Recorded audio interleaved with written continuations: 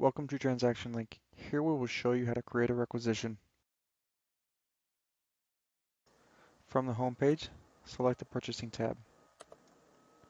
Now select Create Requisition.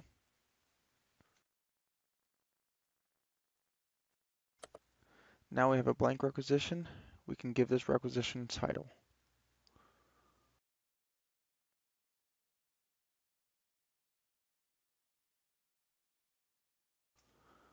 Let's select a due date.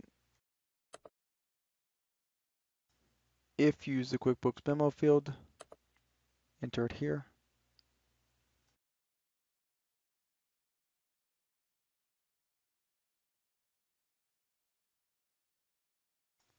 Select currency. Now let's add a vendor. Select the vendor lookup, select the vendor, and submit.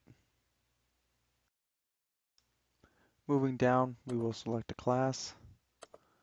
Now slide to your right, select the customer lookup, select a customer, submit. Now we've completed the requisition detail. We can move down and now add items to your requisition. To add items, select the item lookup.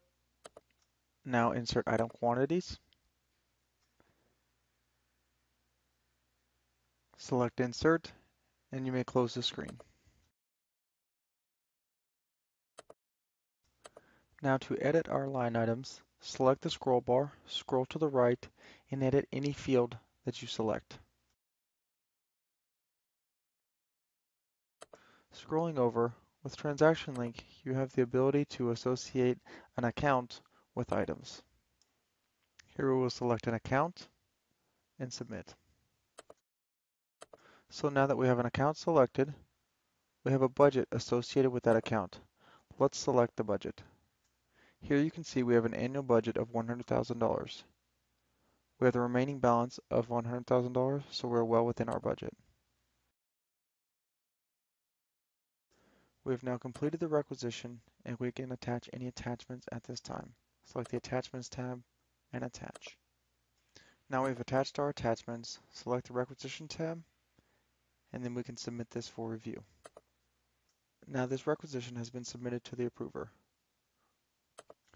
Thank you for viewing Trxlink, creating a requisition.